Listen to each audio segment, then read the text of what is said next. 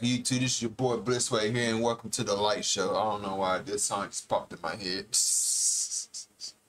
I just had to say that. Anyways, we have Tekken 8 Paul Phoenix gameplay trailer. This came out yesterday. I think yesterday? No, it came out this morning. Or it might have came out last night. I was asleep either way it go. Anyways, here's my reaction to it. Hope you guys enjoy it. Not much of a Paul player. I actually can't stand Paul because my brother used to just spam death fist with him. And especially in Tekken 7 now, that's all people do to try to kill you, spam death fist. It's very annoying, and I hate dealing with it. But hopefully, they make it more punishable on blocks, so that way, because I think for some unknown reason, it says it's safe, but I think only certain characters can punish it. I'm gonna have to look it up and find out. But yeah, I will be playing Tekken 8 whenever it drops. But I will be playing Street Fighter 6. Now that game I'm stupid hyped for because of how good that game looks. I paid $104 for that game on PC. So wish me luck on that game. Let's get it. What's the sound at? I love this. This with Jin and Kazama with the jacket, sweat jacket on and the suit. I can't wait till they show us loud. Is it it's in 4K. Better be playing clear. Get ready for the next battle. Tekken 8.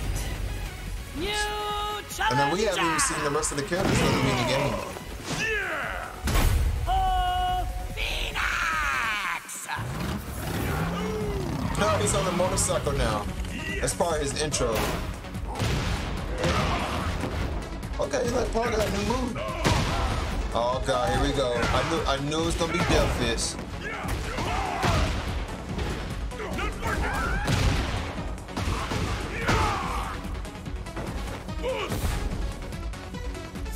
I don't know, man. I kind of like Paul's new look. They're not so bad for what people be saying.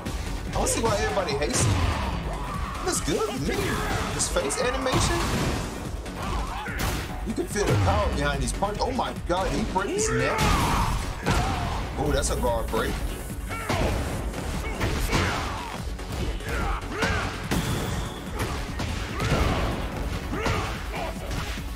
Oh, that was nice.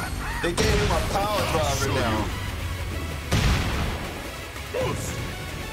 Strongest in the universe!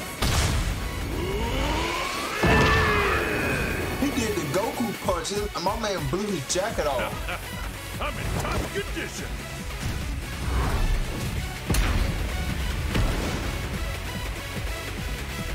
Alright. I like how they did the animation for the blowing the jacket part off when he said, "I'm the strongest in the universe." For those who don't know, Paul has beaten Jin and Kazama before, so that's why they state in the storyline. I don't think he's the strongest in the universe. I think it's I could be wrong. It could be Jin or Kazuya now, since they don't beat Hachi, because technically Hachi was stronger than Paul because he's beating Paul, and King. I think King's beating Paul too, if I'm not mistaken.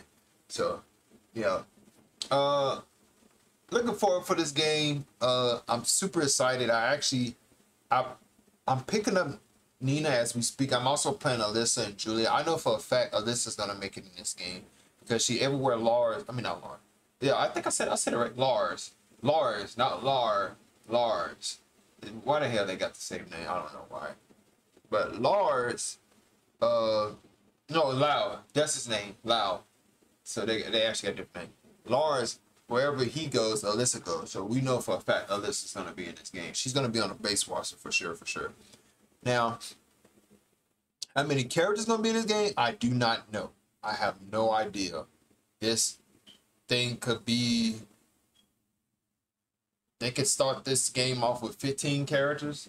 Some people want them to start it off with 10 so everybody can learn everything, but I don't think so, because I feel like if they just go with what Street Fighter is doing, just make all the characters feel fresh new by giving them new moves and stuff like that, then it becomes a mind game then, because everybody's going to be new to the game, and some people are going to instantly go, I know a lot of people going to go rank. They ain't going to know what the fuck they're doing. They're just going to be mashed and hitting people with combos.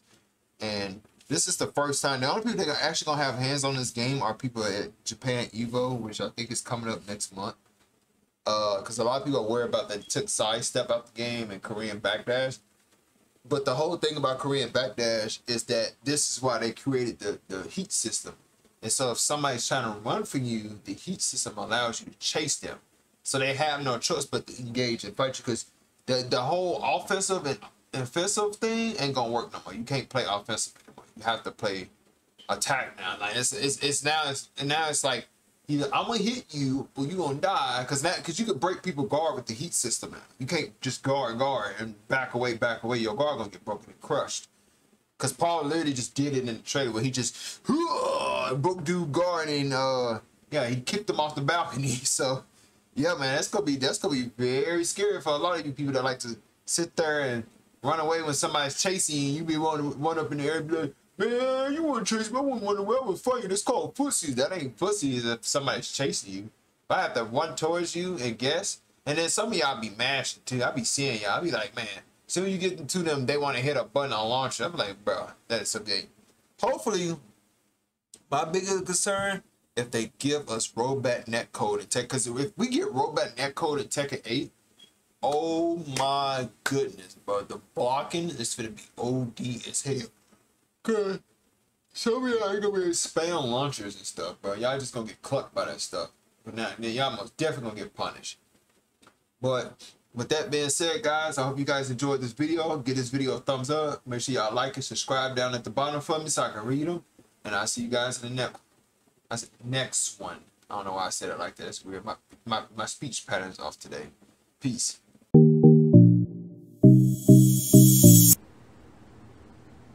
Let's check this joint on out, y'all.